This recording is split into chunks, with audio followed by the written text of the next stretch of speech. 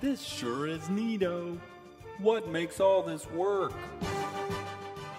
Just as any physics student, Billy, and they'll tell you that the roller coaster operates on the principle of conservation of mechanical energy. Conservation of energy? That sounds complicated. It's really quite simple. You see, we can take the state of any system and express it in terms of its kinetic and potential energy. The sum of these two quantities doesn't change. I was right. It is complicated. No. The law of conservation of energy says energy can neither be created nor destroyed. Pretty spiffy, huh? Does this mean I can figure out how fast it's going? That's right, Billy.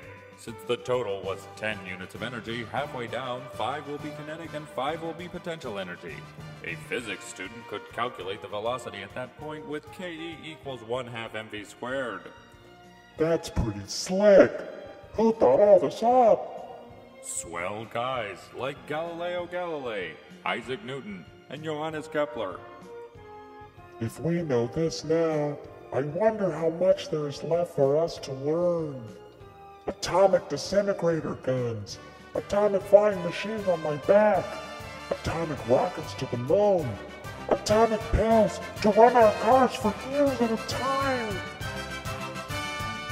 Hold on, Billy. You've been reading too many comics.